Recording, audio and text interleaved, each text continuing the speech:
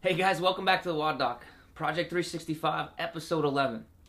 So, I'm a visual guy, so I wanted to start out this video by giving you a visual about what we're going to talk about today.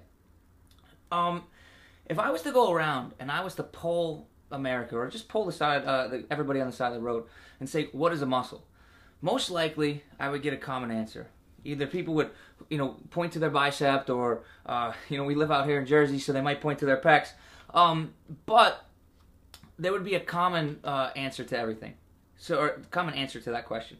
If I was to go ahead and I was to ask you what fascia is, I'm either going to get 50 different answers or crickets.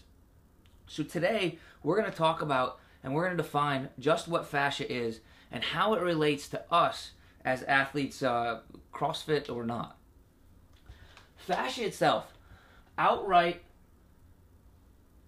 without any other definition, histologically, it's a fibrous tissue. It's a layer of fibrous tissue.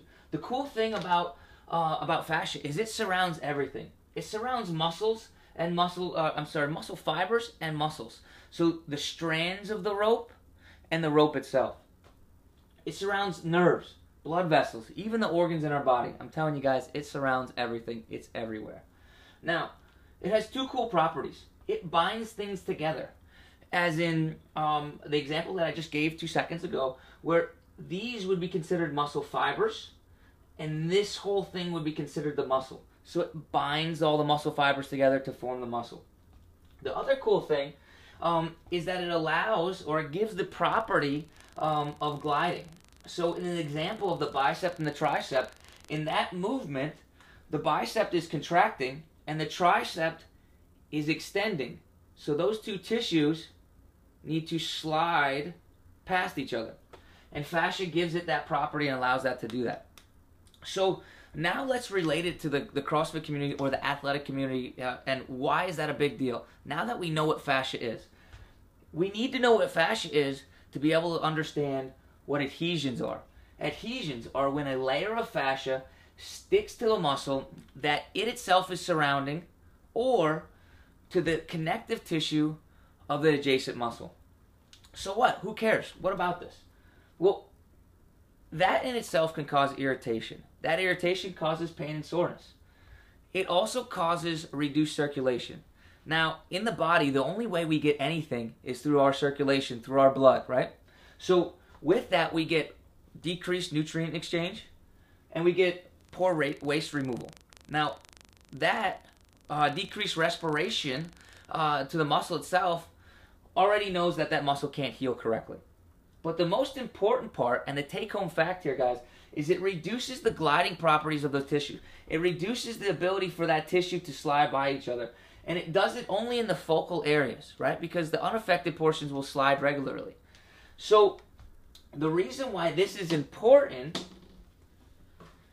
is because with reduced gliding properties, it also increases the stress on the unaffected areas of the tissue. So I'm going to do a little demonstration. This theracord is going to represent an unaffected healthy tissue. This piece of theracord, which was originally the same length, is going to represent adhesion formations with the knots in it. If you notice, I could take these both, line them up, and pull them to the same length. But what you can immediately see through this little demonstration, and there's two things. Much less stress on the unaffected, healthy theracord or tissue, and it's also evenly distributed. Okay? Now, if we take the affected one, you'll notice that as we stretch it, the adhesions themselves, they stay unaffected by the stretch. So there's much more stress applied upon the healthy portions of the tissue.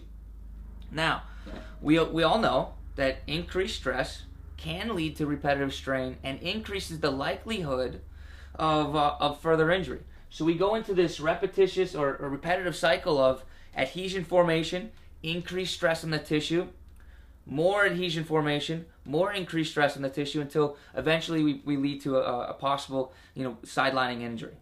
So next episode, we're going to talk about how do we tackle these little buggers physiologically, and why stretching itself doesn't work.